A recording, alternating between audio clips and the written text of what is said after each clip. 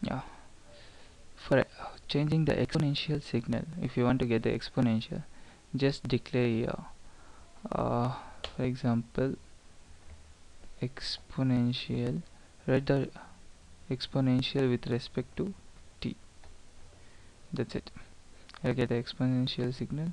Write here continuous. Change the terms in title.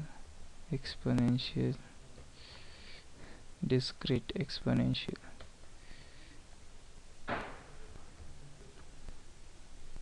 Save. Then run the code. Yeah, this is the exponential signal. If you want to identify properly, then give colors. For example, I am giving or, it will indicate the red. For example, here for discrete I am giving green.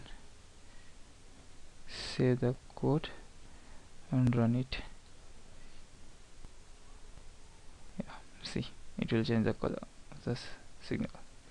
Yeah, this is what the expected exponential signal.